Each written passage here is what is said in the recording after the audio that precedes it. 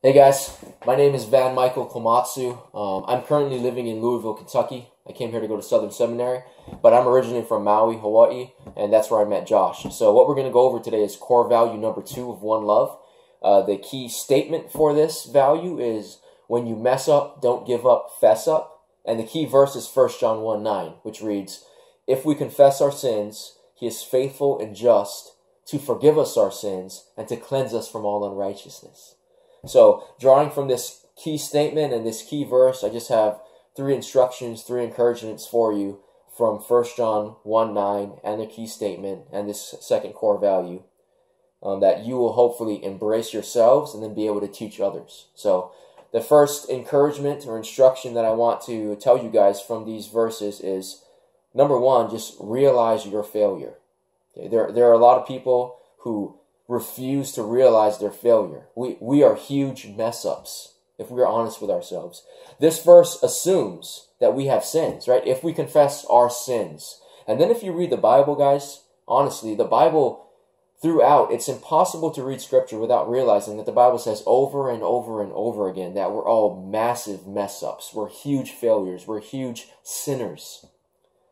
So, as we think about this, we got to realize that we have to come against certain false ideas. Right? So the first false idea says this. It says, don't worry about it. You're not so bad.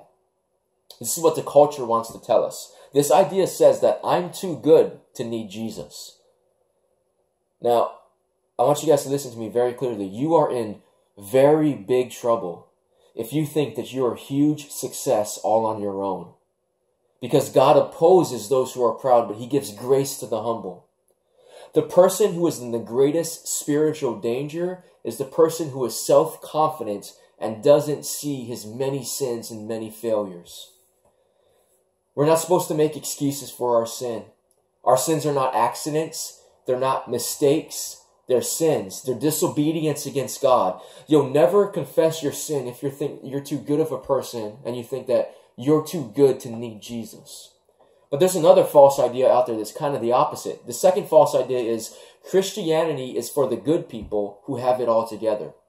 This false idea says that I'm too bad for Jesus to save me. Now that's very wrong, because Luke 5, Jesus says, "Those who are well have no need of a physician, but those who are weak. I have not come to call the righteous, but sinners to repentance." So my question for you, and what you can ask others, is, are you a failure? Are you a sinner? Are you a huge mess up? Do you have a lot of sin?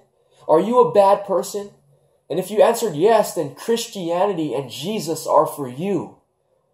Those who are well have no need of a physician. If you're a sinner, then you are sick with sin. And Jesus is the great physician who has come to save us. So here's what we need to teach and what we need to remember ourselves. We are huge mess ups. But Jesus came to save huge mess ups. Jesus came because we desperately need help, and it does no good to tell anyone that they just need to live a good life and everything will be fine. That's the opposite of what the Bible says. The Bible says that we are dead in sin, that we're in rebellion against King Jesus, that we're disobeying his commands, that we're under God's judgment because of our sin, and we are absolutely helpless on our own to fix our own situation. So the first step in this core value is to realize we're all huge mess-ups. And not to deny that, but to believe it and to teach it to others. So first, realize you're huge failures. The second is confess your sin, or fess up. What we're tempted to do here, guys, for a lot of us, and what others are tempted to do is when we see our sin, when we see our failure, to give up, to lose hope, to just keep on sinning, to hide our sin. But that's not what 1 John 1:9 says someone should do, right? It doesn't say, if we sin, don't do anything about it, just forget it, it's all good, go back to what you're doing, carry on, bruh. No, it tells us to do something about it. It tells us not to give up. What should you do, though, after you realize your failure? You should confess your sin. You should agree with God that your sin is bad, that it's wicked, and that you need help. Confess that you are in need of grace. But then this confession always needs to come with something. It can't be by itself. Confession always needs to come with faith. And this faith that this confession comes with is in a specific thing or a specific person. And that goes right into our third point, right? So first, realize your failure. Second, confess your sin. And third, run to Jesus. 1 John 1:9 tells us to run to a specific person, right? It says that there is a specific person who has all the resources we need for the forgiveness of our sins and the salvation of our souls.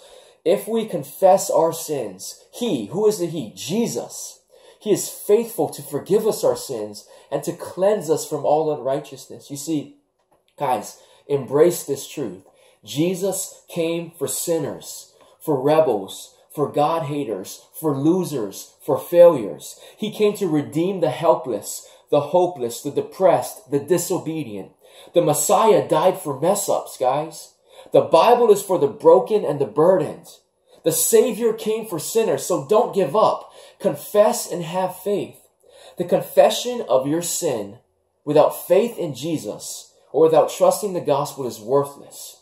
You always want to confess your sin, and at the same time you confess your sin, you want to run to the grace of Jesus. You want to run to the person of Jesus. Because in the gospel, there is a promise of forgiveness for messed up sinners. In the gospel, there is a true hope of being cleansed from all our unrighteousness before God. The end of all our sins is found in the cross of Jesus. All of our filth and our guilt are washed away through His blood. So we need to realize our failure and then confess our sin, all the while we run to Jesus. And you first need to embrace this yourself before you can teach it to others. But then you need to teach this to others as you disciple them, as you preach the gospel. And this truth, guys, this core value, it applies to Christians and to non-Christians.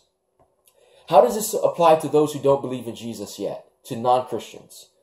First of all, this should inform how you share the gospel at skate parks, at your schools, with your friends. You should come to people and say, hey, just like me, I am a failure. You need to realize your failure, that you have sinned against God, that you can't make any excuses for your sin, but God's judgment is hanging over you.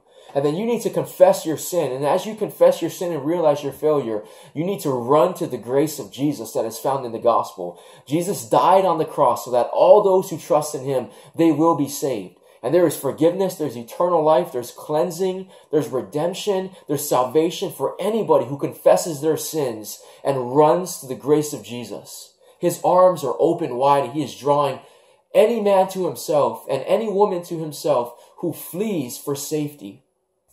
But this also applies to Christians, guys. This is the Christian life when you think about it, right? This circle of confessing your sin and trusting in Jesus. This is what you need to practice, and this is what you need to teach to others. Don't stop fighting sin.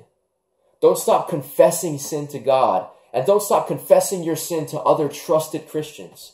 Don't stop preaching the gospel to yourself and to others. Don't stop believing in Jesus. Keep at it. Keep going.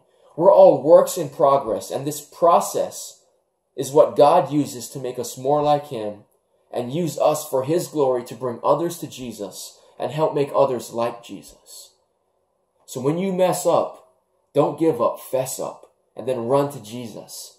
Because if we confess our sins, guys, He is faithful and He is just to forgive us our sins and to cleanse us from all unrighteousness.